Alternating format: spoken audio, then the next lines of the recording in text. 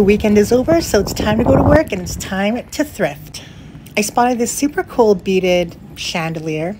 I love looking through the carts at the thrift store because you never know what you're going to find on it. I was a little bit shocked at this Kate Spade bag for 150 bucks. That's way overpriced. And then we go over to the Bath and Body section. I love finding L'Occitane. It's my favorite brand ever. We headed over to the purse section to see if there was anything cool, but today there was not. Here's Daniel going over the stuff that he got. Off to the next thrift store. We found these L'Occitane full body lotions. I found this vintage sewing box because I already have one. And then I was shocked to see these Prada shoes for $300. Like, was it even authenticated?